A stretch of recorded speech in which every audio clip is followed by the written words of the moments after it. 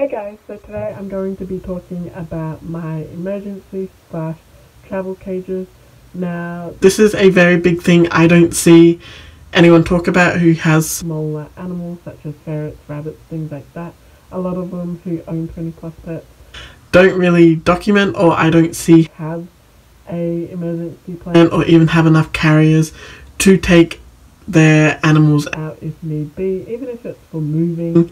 So it's really important that you have this backed up and you do have a plan for a evacuation type situation, because they are still a part of the family. They're just as important as, say, a dog or a cat would be.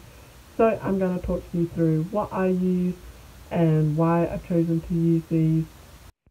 So obviously, owning so many pets, I had to think strategically and what was best for my money, and obviously getting 20 plus plastic cat carriers like this wasn't going to be a good idea, because trying to carry them all out and trying to have the room for them all is just going to be annoying, and that is a lot of plastic.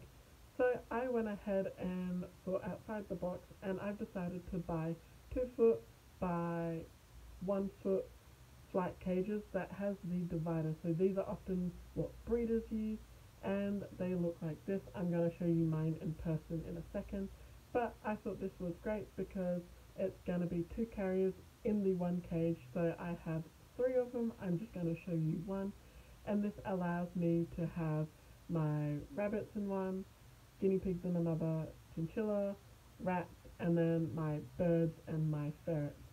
So ferrets, I actually probably will get a separate carrier for them, just because I don't really want them to be so close, because these do only have a grid divider. I don't really want to risk that. So ferrets, I would suggest, if you're gonna get these carriers and you do have smaller prey animals, maybe get a cat carrier and keep them separate just to be safe.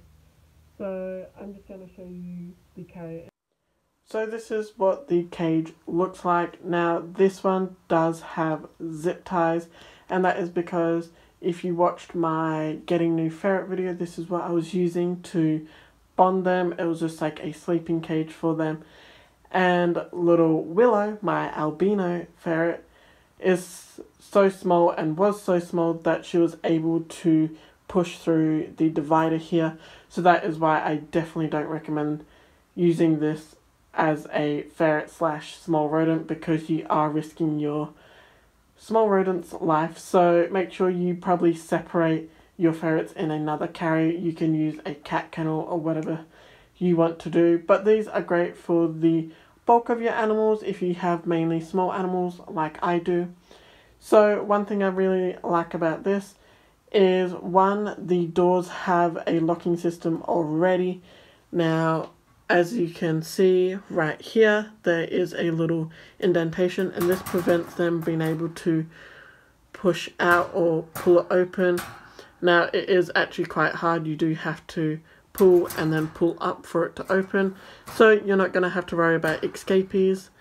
And it's the same on the little food dish and water dish doors.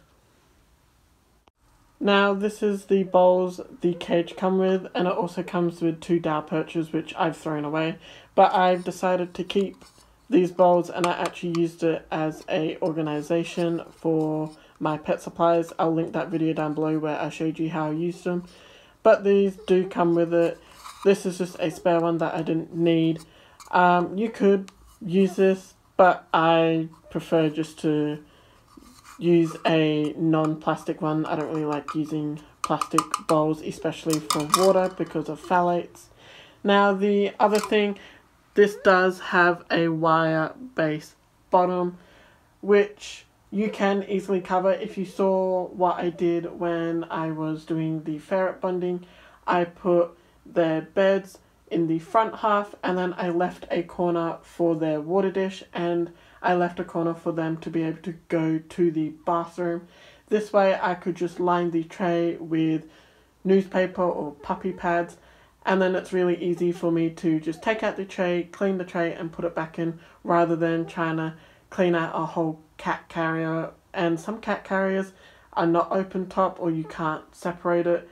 So it just makes it a lot harder. This one is so easy because I just have to pull out the tray, dump the litter or whatever I choose to use, and put new one and slide it back in. I don't have to worry about having to take the animals out, especially if you're in an evacuation situation where you're maybe not in a house or you're not in an enclosed area. You can't be letting your rabbits out running around. So this makes it really, really easy to safely clean out their cage if, say, you have to wait outside for a little bit and you have to have your... So now for some pros of using a carrier like this. One, they are a lot cheaper in the long run, because if you think about it, having to buy several cat kennels and several small rodent kennels, that is going to add up. Them small plastic rodent things are about $15 to $20, at least where I am, and the small cat kennels are about $30 to $40. So add them up on how many pets, that's going to be a lot. Whereas this cost me $50 for 2 cages in one. I spent $150 for 3 of them, and they hold all my animals, and I know I'm not going to have any escapees. The second one is it is very convenient, even as a travel cage.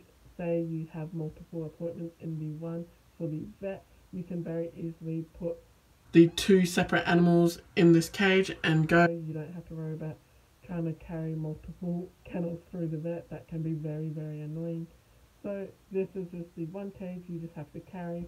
You can have your 2 separate animals and they are going to be fine. The third pro is convenience. Again, it's just so easy to carry these around. They are very lightweight, even though they are metal, and you don't have to worry about getting different size cages for different size animals, for like rodents and stuff, because the bar spacing is so small that you can fit any rodent in here and any normal bigger. Now with the pros, there is a couple of cons, but the pros definitely outweigh it. The first one being the doors are smaller, so if you have, say, a larger rabbit such as a New Zealand White, Californian, even a Holland lot maybe, they probably are not going to fit. Nala and Cloudy can fit in the one divider perfectly fine. I can get them out perfectly fine, no hassles. So if you have a smaller breed, you're good, but if you do have them larger breeds, I would suggest getting maybe a small cat kennel for them. So that is kind of a downside. The door is a lot smaller. And the second con is these are quite bulky to store. Now you can collapse them down and fold them up, but I don't recommend you do that, because in an emergency situation you're not going to have time to build up a cage.